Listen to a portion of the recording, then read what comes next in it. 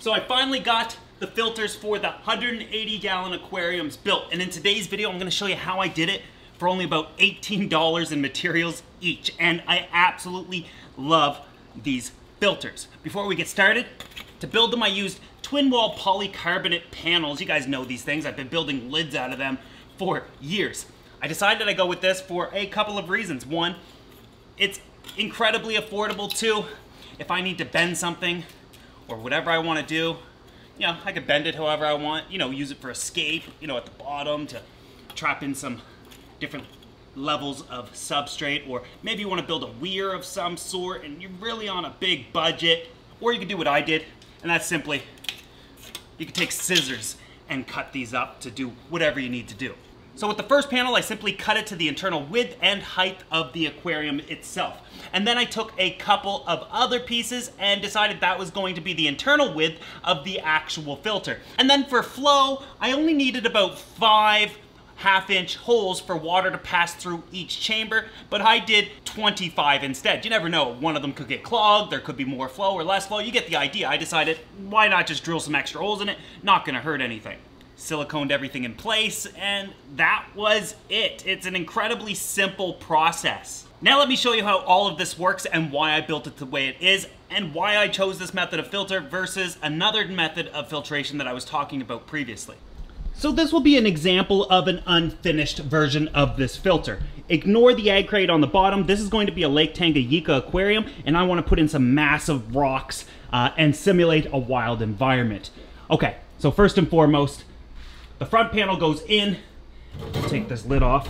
The front panel goes in, and I ended up cutting out a little section here for water to flow over into the first section. The reason being is simple, and it's gonna look exactly like this. Water will overflow into the first section and be mechanically filtered. I also used a bit of egg crate to stop any fish from getting back there. Obviously, using egg crate is only gonna stop larger fish bigger than a half-inch, but if I decide to go any smaller with any smaller fish in this tank, which there won't be, I would just add in some mesh over top of that. Not a big deal. So the way this is going to work is water is going to overflow over the top. It's going to go through a massive chamber which holds about 6 gallons or 5 gallons of media. The center one is about 8 gallons of media, and then the final one is about 6. So total it's about 18 gallons of section taken up. Now I know what you're thinking, wow, you just took up a massive part of your aquarium, and I want to point something very simple out. This is the 365 gallons aquarium filtration, and this overflow weir is 5 inches wide, and it houses all of the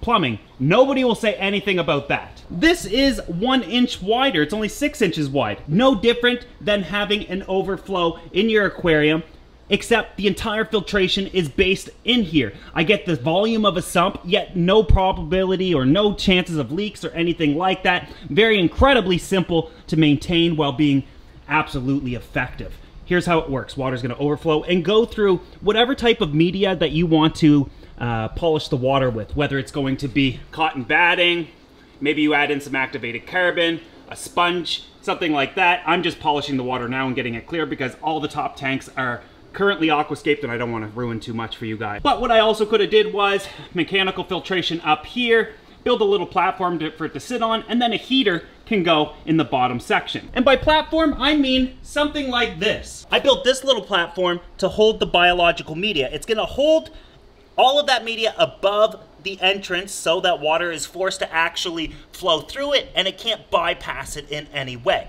If I ever want to add in more biological media, I can simply remove that platform. But for optimal flow and for testing, this little platform made of egg crate is all I did, and it's just kind of held together with zip ties. As it goes through this chamber, it's going to flow up through all of your biological media. That's going to facilitate the nitrogen cycle. Gets to the top, overflows into the final chamber, which again, if you want to use this for mechanical and chemical and even more biological, the first chamber, go for it. Second one, biological, or whatever you want to do. I tend to use 3. So overflow, biological, followed by the return pump. Now the return pump is a large section. It doesn't need to be this big, but in order for me to get the pump in, it kind of had to be. As you can see the pump back there in this tank up here, and the return at the top. I love this for a couple of reasons. One, it's not really taking away from the aquarium. Of course, we're taking like 6 inches off, which shortens the length of the tank. Not that big of a deal because I was going to do an internal overflow anyways, and it would have just been 1 inch shorter. However, doing it this way, I'm able to maintain each aquarium individually, meaning that this one can be fresh, the one up top can be brackish if I want, or I can have different water parameters moving forward in each aquarium. Because previously I was going to connect the two. Whatever's up top, gotta go down bottom. Now in case fish wanna get a little frisky and decide they can probably get back there, again, just a little cover to go right on top. They can't get in there now. Now that's it. It's about $18 worth of materials. I could have built it however I wanted. I could have made it smaller. Of course, this brace is in the way here, so it made it a little more difficult. I probably would have made it only about 4 inches wide, 5 inches wide perhaps, but in order to get the pump in and my hands in, that's something that I had to measure, was to make sure I can actually do that with this glass in the way. It's like having a sump on your aquarium without having to drill your tank or make any types of modifications. If I ever change my mind and want it out, I literally just got to pop this panel off, and I could rip this out with my hand. I'm not going to need razor blades or anything like that. But it also, there's negative pressure here. So what that means is, even though this is like a flimsy material and very lightweight, the same amount of water on this side is going to be on this side, minus about 1 inch. You know, something like this one. So water level's right around here, and we've got about 2 inches where there is pressure, but it's just simply overflowing. I also love the idea that I can see absolutely everything functioning within the aquarium. Again, I'm trying not to show too many angles or show off too much stuff, but I can see everything and how everything is functioning, and this is going to benefit us in the long run. Now, we could have went with any method of filtration with these guys. I mean, maybe I could have put canister filters beside them, built something else internally, but I thought this was the way I could maximize the space, a cost-effective way, using a material that you guys can actually replicate, because originally, this is what I was going to do anyways. If you guys remember with the public aquarium that I attempted to launch, that some people still think is happening, but I made a video explaining exactly what was going on. I'll link it below for those that haven't seen it. But this is how I was going to filter it anyways. The tanks were going to come jutting out of the walls. But of course, since that's not happening anymore, I brought everything here, and we're setting these tanks up exactly as I want, doing everything that I really want to do that I think you guys are going to absolutely fall in love with. Especially those top 3 tanks. They're completed now. Those videos are going to start rolling out back to back. We're going to be able to get the fish in here shortly, and it's going to be absolutely gorgeous out here. I can't wait to be able to show you everything moving forward. So we got to get through those scaping videos, and then I can like kind of move around out here. You guys can see more. Now the racking systems did change slightly in design. I decided I was going to build them individually so I could still access the power and do a number of other things. Plus they're all bolted to the wall. These are not coming down. They're all bolted into the studs of the building. If this stand wants to come down, it's gonna have to take the wall with it. What if that did happen? I'd hope I'd be standing in the center. But the bottom line is this. Originally, I was going to do something that I actually built. Originally, I was going to do something that I originally built back in 2009, so like 12 years ago, and this is before I was documenting every do-it-yourself project. At that point on this channel, I was just using YouTube to update on my fish, silent videos, maybe a little bit here and there, just showcasing the projects. It was a little while later when I started doing back-to-back do-it-yourself projects every week. But there's so many things that I never showed you over the years, and like I said, I've been keeping fish about 19, 20 years, something like that, and some of my favorite projects are from more than 10 years ago, and it's simply because at that moment in time, a lot of the things I was doing was relatively new and nobody was really trying, so it was fun to be innovative and change the way I was doing things based off of what I thought was going to work. Now, originally I had a pair of 120-gallon aquariums, and mind you, this was 12 years ago. And remember how we started the gallery off with 120-gallon tanks? I had experience with these guys, and I really love that dimension of tank. So a lot of things that I do, believe it or not, have a backstory that probably goes back 10 years or so, and maybe we should do a video where I'd showcase and I'll show you guys everything I used to do. But for example, I had this stacked 120s. Now, I only have pictures of this because at that time I wasn't really taking videos of the projects, more like pictures and posting them on forums and whatnot. But as you can see, it's pretty modern look for my level of carpentry skills, which is doesn't go much further than a table saw. But the 2 tanks are stacked yet staggered. So the one in the front is pushed all the way to the front of the stand, like exactly how as I build these racks now, and we have like these jutting out a bit. I push the tank all the way to the end. which meant I had a bunch of space behind that tank, which I could build a filter behind it, overflow through that, and down into the bottom tank. And I just built this, this trickle tower using old aquarium lids, and the water would go through the top, which was this mechanical filtration, rain over all of the biological media, and then finally going into the bottom tank. And the bottom tank had a simple pump in it that would pump the water back up to the top aquarium, which would continuously overflow and continuously recycle. Eventually, I think I added in some canister filters as well for additional water polishing, and or because I had them on hand. And you know, a lot of the times if you have extra equipment or an extra filter, you might just toss it on the tank just because.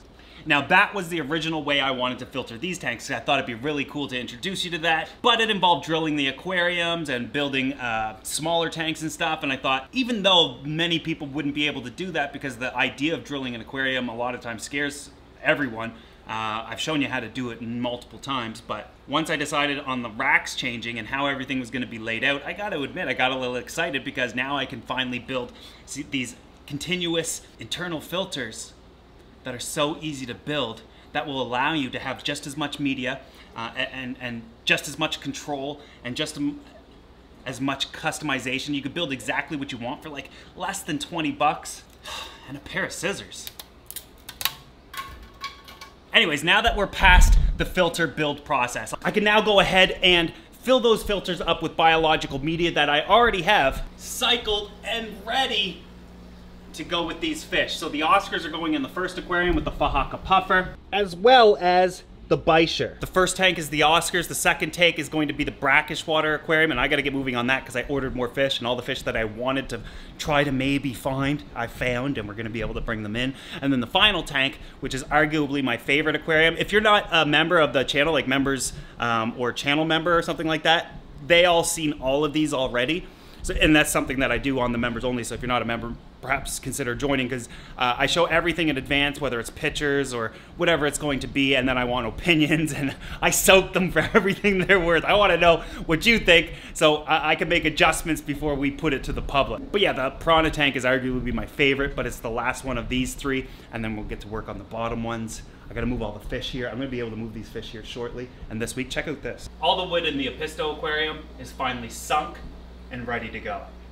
These guys are going to look amazing in there. I will say that when you initially add in Manzanita, you can see like it's a little bit of fungus on this. The initial skin, it's like rots.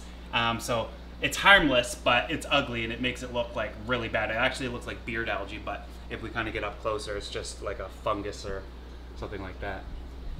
But yeah, this tank is ready for all of those Epistos. We'll be adding them in here shortly as well. And I think this tank is going to be fantastic for not only observing them, but I think that this is a fantastic breeding environment for them as well.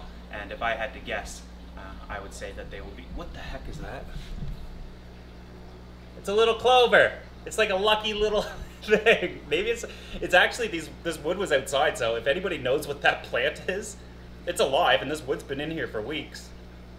Yeah, am I growing my backyard in here? Oh yeah, members only also know what I went fish shopping lately, and you guys will see that in a few weeks, but they know exactly what fish I just recently got. To give you a hint, they've been at the store for a year, nobody's bought them. I think they were just too expensive or too specific, but I had to get them. So the Oscars will be going in the first aquarium. The second one is the Archers. This tank is absolutely a mess, but it's just a holding tank right now. I've got a ton of tank mates coming for these guys.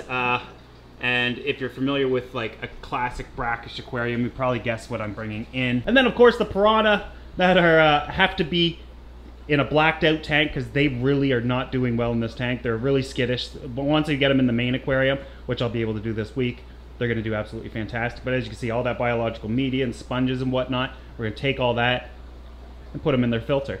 That's where we're at with the gallery at this point. All the filters are built besides 2 of them. I simply ran out of materials. Top 3 are escaped. We'll be adding in the fish here shortly. And I got a few other types of videos. I know that you guys really enjoyed that stingray barb video. I got some other things that are very similar to that coming up here shortly. So if you're not subscribed to this channel yet, make sure you do if you're not already. And if you can't wait and you have no patience like I do, just become a channel member. I think it's like $3 or something like that. And you get to see everything in advance.